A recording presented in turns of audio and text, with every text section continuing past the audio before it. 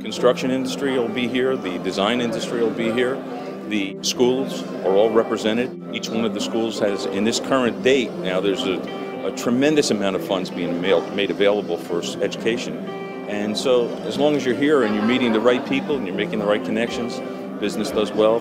The construction industry really needs that kick right now, and it's coming at just the right time. It's really important to understand what's going on, and the new legislation that allowed for more construction is something that we need to know the details on. These universities do so much work, and it puts a lot of our members to work, and at the time when we have high unemployment, it's great to be able to get guys back to work to feed their families, It's important for my membership. I represent Plumbers Local 24. I'm also president of the Hudson County Building Trades, and it opens up doors for our union members to go to work on these projects and opportunities.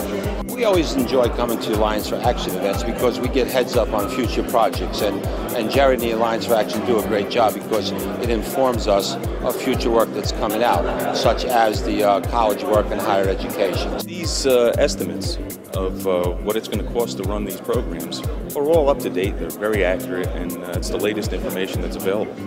For those who are stakeholders, this brings a wealth of knowledge and insight that we can take back to our constituencies, explain to them, and bring them up to speed and date on some of the initiatives and ideas that are being discussed as we are here today.